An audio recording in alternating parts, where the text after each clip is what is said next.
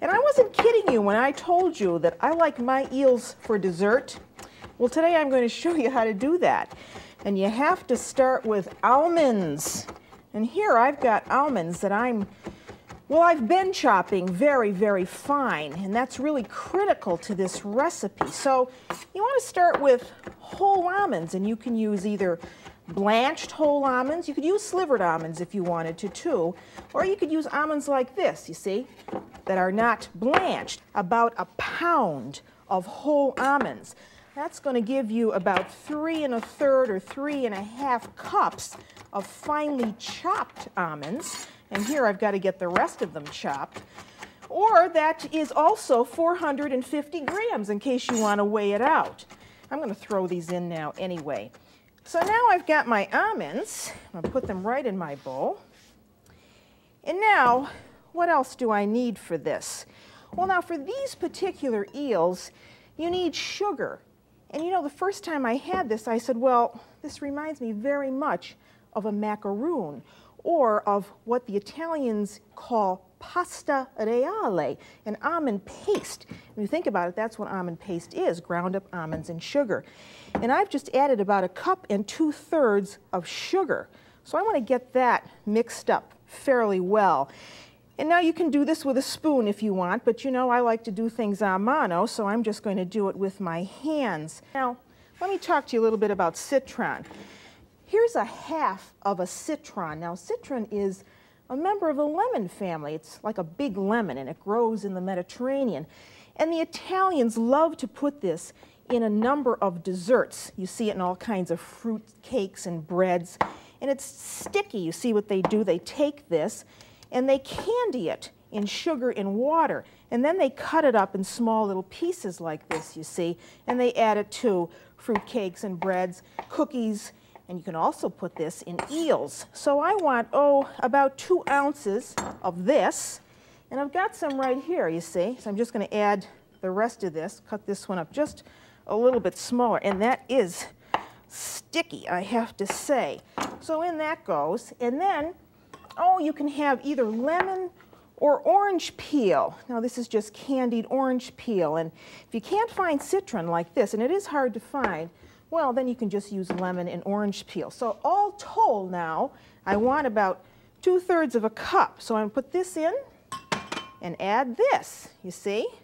Now, isn't this starting to look delicious? And you say, well, what's the connection with the eel? I'm getting there. You're just going to have to wait. So now mix that up real well, you see. And now you need egg whites. And here I've got, 4 egg whites. I'm going to add just a few more because, 3 or so. That's about 3. And again, I'm going to use my hands. So now you want to get into this and really mix it around. And when I make this recipe, I think of not only the fact that this is used at Christmas time, a specialty item in Perugia. So now I've got my mass, you see. And now I need a little flour. So I want to put some flour down and make sure you've got a well-floured board. And just stick your mixture on. We'll get that a little more flour. And then work with well-floured hands. And now you want to get this into a ball. You can make one giant eel, or you could make several smaller ones. I'm going to cut this in half and work with one piece at a time. And then I can start shaping my eel. I have to put some scales on this guy. So now to do that, you take a scissors like this, you see, and you start making little V's. So now I've got some whole almonds, you see, and I just want to insert the almonds with the pointed side up into those little slits that I made. So you want to go all the way down the back of the eel. And now he is starting to look real, isn't he? And now while you're doing this, you want to have your oven on. Get your oven on preheated to 300 degrees or to 325. It's going to depend on your oven, but usually I cook these at about 300 degrees, and you want to cook them for about 20 minutes.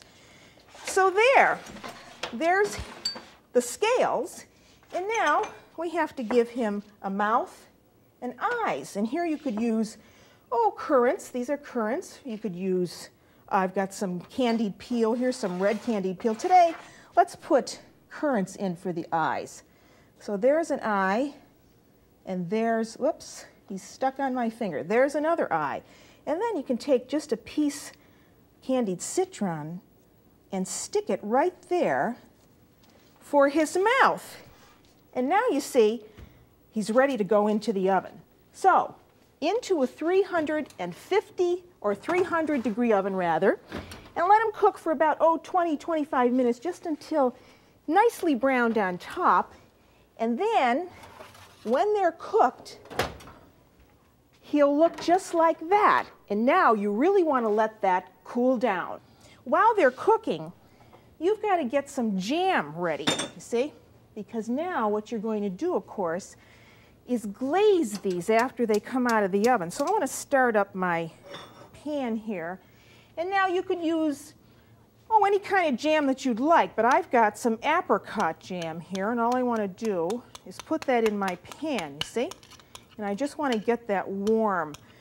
So now when the big eel has cooled down some, well, then I can go ahead and brush him with this. So I'm going to let that just sit in there. And every once in a while, I'm going to give this a stir just to get it down to a liquid. So what you want to do is, first of all, you have to get it off the paper. So, and this comes right off if you have it on parchment, you see? Just comes right off. If you had done it on a cookie sheet, you would have had to use a spatula and really dig it off, and then you could have ruined it. So now, this looks good. I can turn this off, and I want to bring my rack over, you see? And there it is. And I'm going to take him off now and use this piece of parchment right underneath this. And now, I need a clean brush. And I think that looks just about right. So I'm going to take this out. And now, I'm going to take my eel and put him right there and bring him to life for you. So I can move this out of the way. So now all you want to do is take some of that jam, you see? And then, look at that. Just gently brush him all over. Now, if you didn't have apricot jam, well, you could use something else. You could use peach, but in Italy, in Perugia, they used apricot. So that's why I'm using it, because I like to stick pretty much to tradition. And look at how beautiful that dresses that up. And, of course, when you eat this, you have this with coffee, or you can have it with wine, and these are just broken up into pieces and then passed around. So I'm going to give them a little bit more.